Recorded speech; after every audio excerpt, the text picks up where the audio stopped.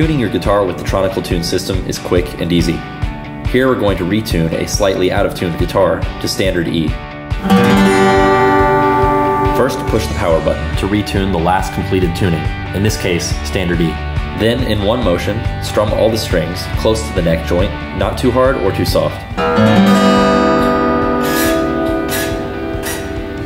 After 4 to 6 seconds, most strings should be in tune. Muting all the strings that are in tune, pluck only the strings that are still red or not in tune. The system will switch off when tuning is complete.